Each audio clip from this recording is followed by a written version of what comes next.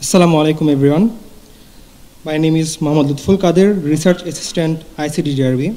As you can see, the title of my abstract is Temporal Dynamics in the Prevalence, Inequalities and Determinants of Unintended Pregnancy in Bangladesh, 1994 to 2018, a population-based study. First, we need to know what unintended pregnancy is. According to CDC, unintended pregnancies are pregnancies that are mistimed, unplanned, or unwanted at the time of conception. Moving on to the next slide, we will know about this phenomena worldwide. We can see that 48% of total world pregnancy is unintended, and 92% of unintended pregnancy of world happen in LMICs. This figure stands around 5% in Asia and around 19% in South Asia, whereas it stands around 28% in Bangladesh. Unintended pregnancies has many consequences, including unsafe abortion. We can see that over 60% of unintended pregnancies end in abortion. And it also has consequences like neonatal mortality and miscarriage, etc.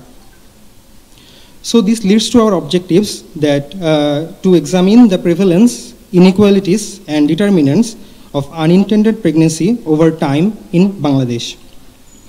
This is our methodology section. We have used the Bangladesh Demographic and Health Survey data. This is a cross-sectional data, and we have used 8 rounds of BDHS data. Our study participants were 36,937 ever married women of reproductive age.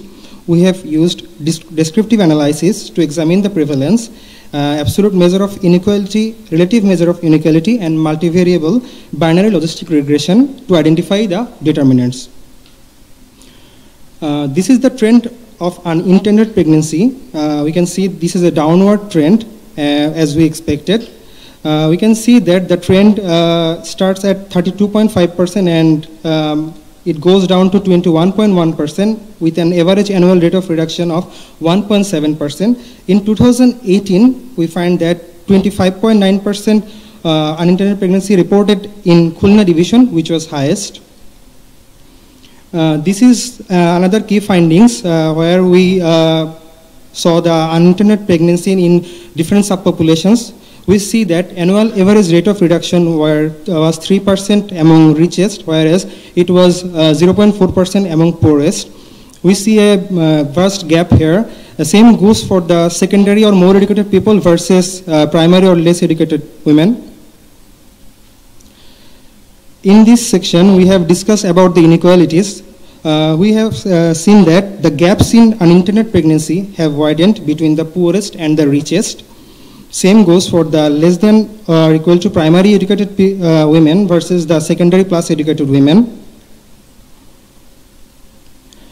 Here we have discussed about the wealth-based inequalities through concentration index. We have seen that unintended pregnancy was disproportionately distributed among pro-poor, and it depends over time.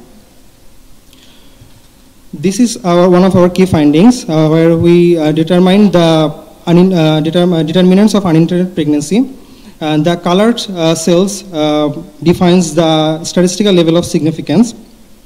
We have, from the pooled analysis, we have found 7 factors. They are women with higher parity, women with Muslim religion, poorest wealth status, urban residency, spousal discordance on fertility preference, women who are primary educated, and women involved in income earning activities were the risk factors for unintended pregnancy. Why this study is novel? This study is one of its first kind that examined the prevalence and inequalities in unintended pregnancy over time. It examined the transition of determinants over time. It identified some high-risk populations and areas which is needed to tailor some need-based intervention that can be designed and delivered.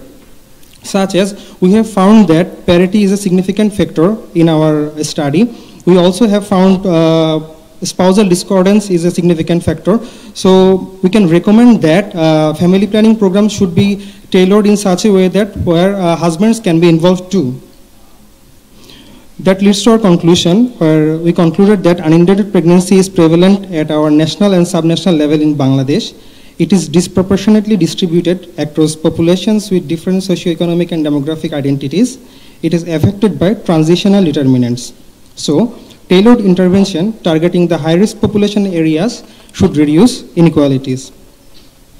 Thank you all for your cooperation.